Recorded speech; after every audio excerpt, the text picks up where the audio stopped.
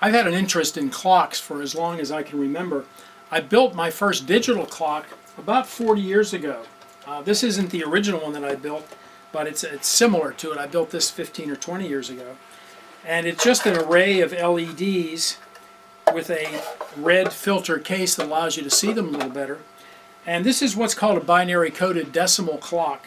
There are 3 sections to the LEDs. The first section has 2 rows that show you the number of seconds, then the number of minutes, and the number of hours. And if you look at this counting, it's got the bottom LED, which is a 1, then the top one is 2, the next one's 2, and then 4, and then 8. And right now it's at 7, the top one's 8, the top and the bottom is 9, it just carried over to 10. 1, 2, the bottom 2 is 3, 4, bottom 5, 6, 7, 8, 9, and carry over. When I was a classroom teacher, I used to take this clock and put it in front of my classroom, leave it there the whole year. I would never tell the kids what it was, what you could do with it. By the end of the year, most of them had figured out it was a clock, and they figured out how to read it. More recently, I found a kit that allowed you to make basically the same clock. This is using surface mount LEDs, much harder to read because they're tiny, but it does basically the same thing. These clocks have an extremely bright display. You can see, you might think those were showing different times, but this one's set for a 24-hour clock. This one's set for a 12-hour clock, so it's 2 p.m. or 1400 hours.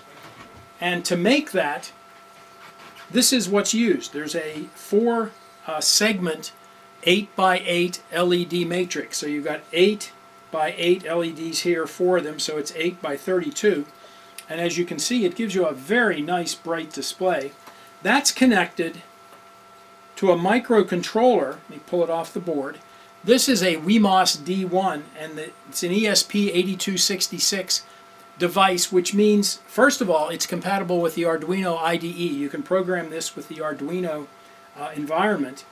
And it also has Wi-Fi built in. Now, why would you want Wi-Fi? Well, what this thing can do that's really cool for a clock is it can attach to my wireless network. It can go out on the wireless network to the internet, get the current time, and set the clock on the display. Let me fire it up. I'm going to put a piece of red acrylic on top of this so you can see it a little better. I just have a little USB power pack, and I'm going to plug that in. And it says right now connecting. In a moment it'll show the IP address, which is 192.168.81, or 268.1.216. It turned the brightness up, and now it's saying time, and there we have the same time as the other two. There's not a whole lot to this. It's just that WeMOS ESP8266 and the display. I found this project on YouTube, and I'll put a link to it in the description. And you can see it's a very readable, automatically set, precise clock.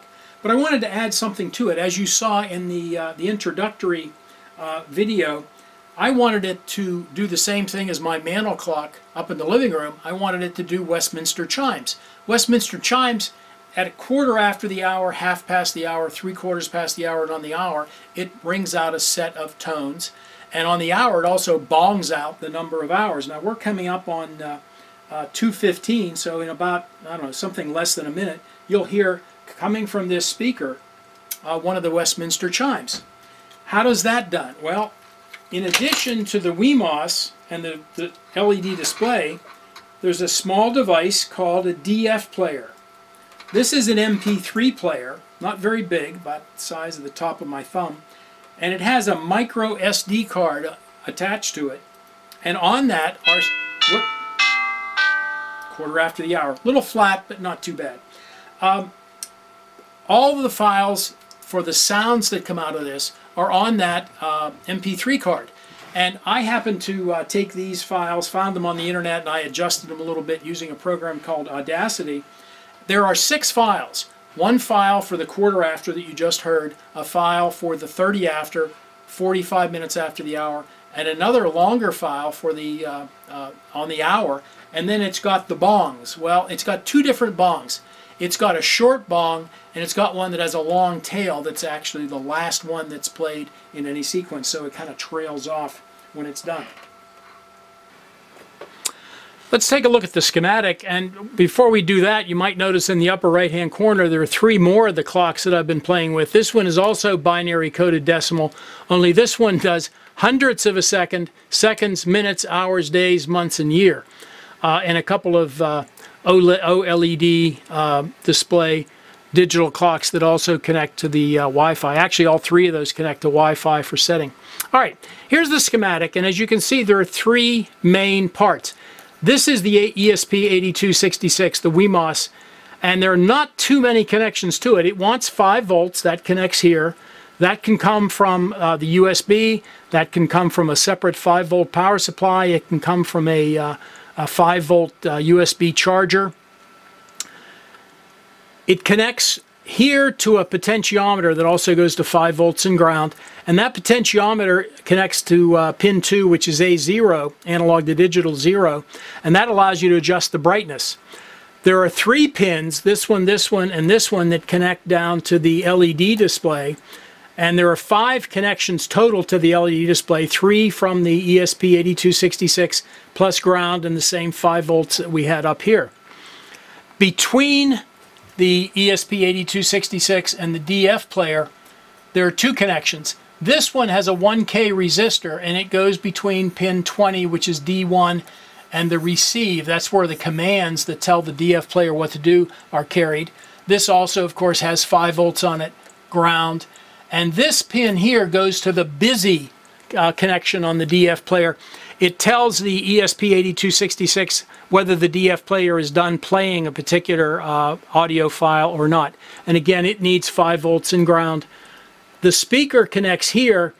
These are the connections that give you a loudspeaker volume.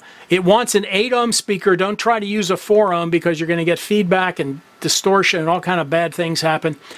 These 2 pins here are not shown connected to anything on the schematic, but these are the left and right channel for line out. So if you connect these 2 plus ground to the 3 connections on a stereo amplifier, you can amplify the audio very clearly. So that's really about it for the schematic. As far as wiring is concerned, it's no big deal. Just point-to-point wiring as is displayed on the schematic, and you should be in good shape.